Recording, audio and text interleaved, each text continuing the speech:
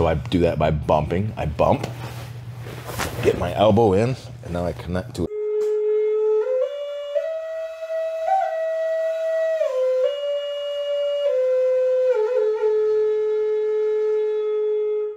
Uncivilized Vitality with some more Uncivilized JuJitsu tips. We got Justin back here. We're going to try to throw a little less than 5 minute spicy JuJitsu lesson once a week. This week, Mark is mounted. So Mark made mistakes up to this point and has been mounted, and he's in a really bad mount where he's actually flat on his back. So the first thing that has to happen is he has to get tilted to one side, and he has to get his elbow buried inside a knee. So he's going to do a quick bump. Yep, he's got his elbow buried. Now the next thing he needs to do is attach both his hands to this hip. We want the bottom hand, or the hand that's in, the elbow that's inside, that side hand we want on the bottom. We want this on top to protect this hand. What we don't want him to do is be able to peel this arm up away. So we want to keep our hands connected to the hip.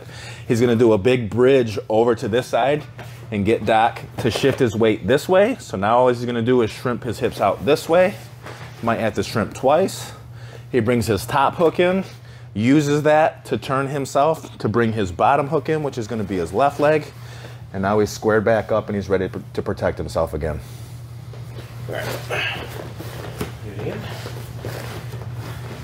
In the jiu-jitsu world, I don't know what this escape is actually called. I just call it a shrimp escape from mount. Shrimp?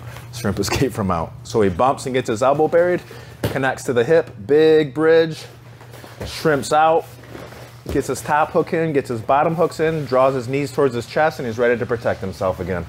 Very nice.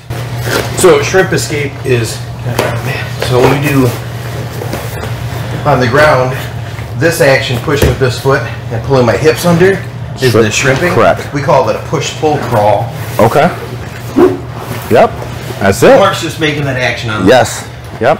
All right. Excellent. So another bit of home jiu-jitsu you can try out. Give that a try and dial in next week. I think Coach Justin says we'll make a series of mount escapes at first. So when you get stuck with somebody on top of you, that's the first place to start to develop the confidence of not panicking or getting too afraid when someone's on top of you. Next week, I'll start punching Mark. Yes. While we do it, and we'll see how that goes. Yes. I'm just kidding. All right, like, share, subscribe, comments. Thank you.